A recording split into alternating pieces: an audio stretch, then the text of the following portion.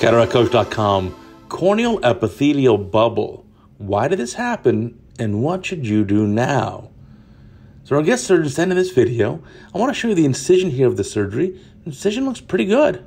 Normal incision, I'll take it. Patient has a cataract, little trypan blue dye, surgeon sitting superiorly. We've obviously sped up the video here just to get to the good part. Let's kind of cut through the rest very quickly. That's an easy part of the surgery. And the question is, why do you get this epithelial bubble? Well, we know the cornea has multiple layers, right? So that epithelial layer is being separated away, and there's a bubble formation there. And part of it's going to come from our probe and that forced infusion that we put in the eye. So with the phaco probe here, the groove being made, cataract surgery being done, all looks pretty reasonable here. Looks like the splitting of the nucleus with a pre-chopper, freeing it up, more pre-chopper action here, and then finally taking the pieces out. And look where the infusion sleeve is for the phaco tip. That looks pretty reasonable. See how the infusion, those two side ports are well within the anterior chamber of the eye. And because of that, they're okay. But as you pull the probe tip out and the infusion ends up pushing underneath that epithelial layer, look at where the infusion sleeve is and where that port is. And as it pulls back a little bit, look, it fills up and it dissects. So it lifts epithelium off of Bowman's layer.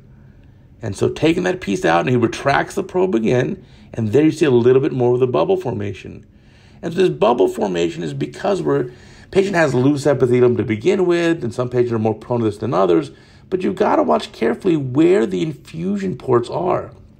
There's another big danger. If the infusion ports are pushing into the stroma of the incision and not in the eye, what happens? You can actually lose the amount of infusion in the eye, and you can have an imbalance. You can aspirate more fluid than you are pulling out.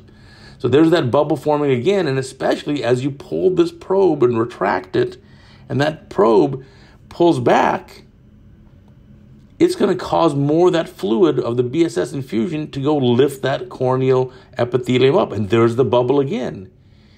Now, you can push it back down, but it may recur, and you may just have to remove that epithelium. Now, that epithelium has been dissected off of Bowman's. It's not going to go back down there. It's not going to heal back. So at this point, you may as well just remove it. And so those at this point may not be viable epithelial cells for the cornea. So this hasn't happened to me in a very long time, but it can happen to any surgeon. And especially if the patient has loose epithelium to begin with, and if you're not careful in the way that you place your infusion sleeve. And if you allow that infusion to go underneath there and dissect it, it'll lift it up, and there's that bubble again. So my advice here would be to go ahead and just puncture that and scrape off that epithelium and then let it heal in later. So there's the puncture, looks good, and this will now do okay. But you may as well just remove all those epithelial cells that are not going to survive. They're going to have to just be scraped off, and it'll grow back. And here at the end, you can see it again. So again, just de-roof it or unroof the whole thing, and you'll be fine. Thanks for watching.